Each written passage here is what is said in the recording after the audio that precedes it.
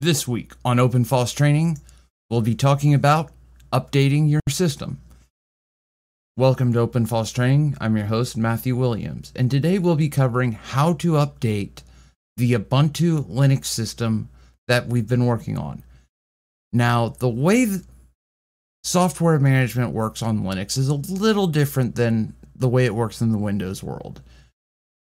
The way it works in Windows is catching up, but in the Windows world, we're very used to the only thing that Windows updates cover is the core, the operating system itself updates.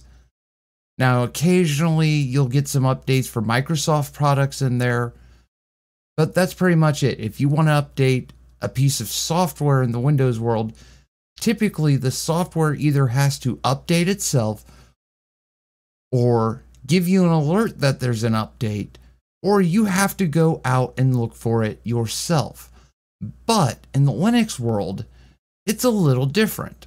There is a central repository, or as it's more commonly known, a repo, where all software updates come from. So your security updates, the updates for the operating system itself, the updates for your software all come from one place. In fact, you can even install new software from these repos. So you never have to go to a random website and download new software. There is some exception here, but it's typically the exception, not the rule. So if you want to update your system, install new software, you can do all of this without ever having to go visit another website for the most part. So today we're going to show you how in Ubuntu to update your system so that way you have the latest software updates for your operating system and all the software that's already installed. So there's two ways we can do this, and we'll switch on over to our virtual machine here now. So as you can see here right now, that a little icon shows up that's called, software updater. And in fact, let's move in a little bit closer. And as you can see, here it is. And if you click on it, it pops up and shows you what all the updates are. And the nice thing is you can actually click these little drop downs and it'll tell you a little more information about what's going to be installed.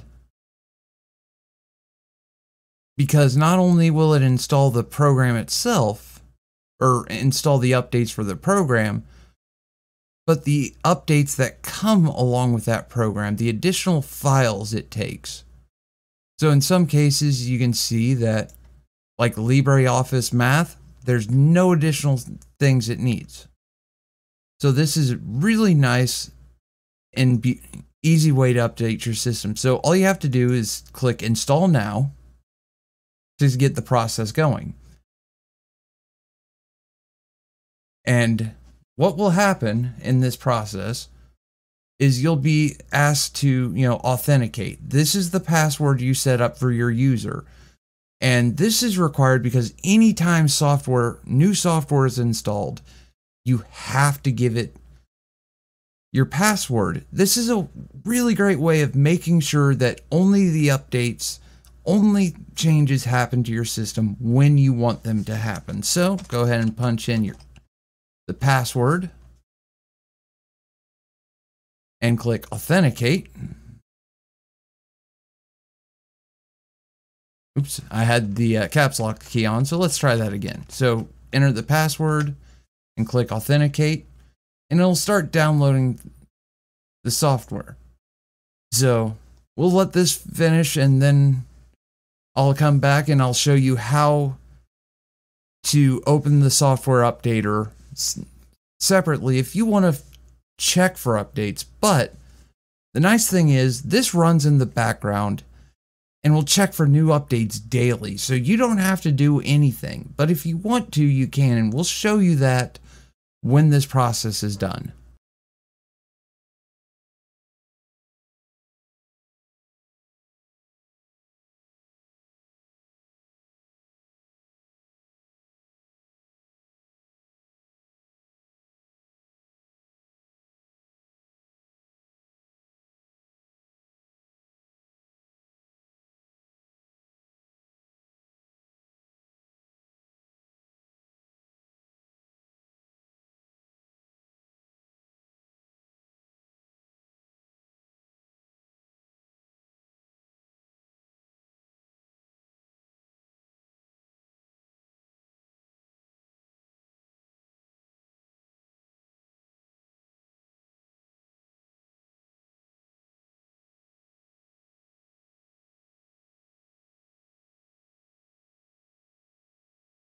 Sorry about that. Apparently my connection failed.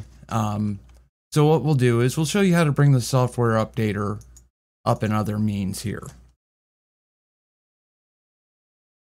Just as soon as yep, my connection's back up. But to bring the software updater up manually, what you do is you come back here to the dash, as we showed in last episode, and just type updater. And right here it is, software updater. Click it to bring it up. And this is how you would manually check for a software update. It'll, go out, it'll check those repos we mentioned earlier and see what new packages are available for download. That way we can have our system nice and fully updated and ready to go. And in the next episode, we'll cover how we can customize the way updates happen.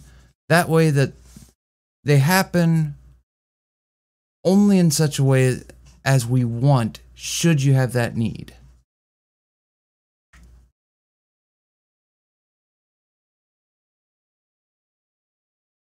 And all right, here we go. Software updater has finished checking for new updates. And now it's showing us, again, all the updates are ready to be installed. And you can again scroll through and check everything and click install now.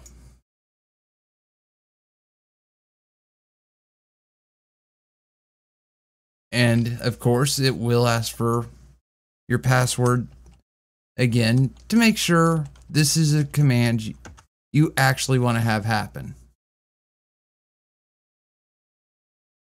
And during this, if you want, you can click this little drop down for details to show you more of what's going on in the background. So we'll go ahead and open that up, and as you can see, what it's showing is what's being downloaded and how much of the download's left to go. So we'll speed through this and we'll be right back.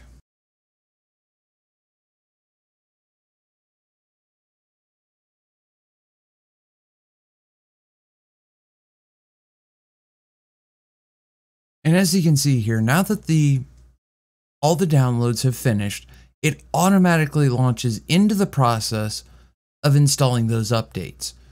Really great and useful, saves you a lot of time and effort.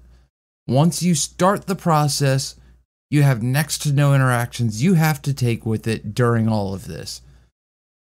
So we'll let the updates finish installing and we'll wrap things up after that.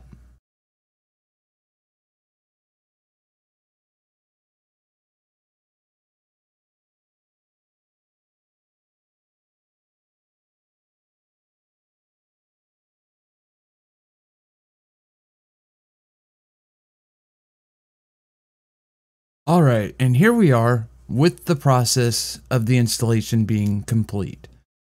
And when using this, normally you don't have to update a Linux system when the software has been updated. But in this case, there is an exception in which it has called for an update to be needed for all the updates to be applied, and that is the kernel has been updated.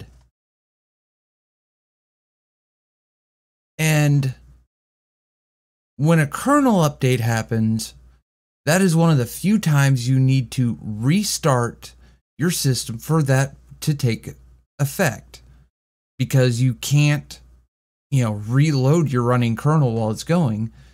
But you don't have to do that right now. It shows us over here the option of restart later or restart now. And unlike the Windows world where it might run an update on you right in the middle of you doing something, it's not going to do anything until you click the button to tell it which one to do. So we'll tell it to restart later, or no, let's go ahead and tell it to restart now because we're done for right now. So, and here's the power menu. So we'll tell it to restart. And with that, we're done with how to update a Ubuntu Linux system. You know, package management in the Linux world makes things a lot easier and a lot simpler. And in the next episode, we'll show you how to configure things a little more should you want to. There are some reasons, and we'll go over in the next episode. But I'd like to thank you for taking your time for watching and, following along with us. And I, of course, have to thank everyone who has helped back this project and make it happen.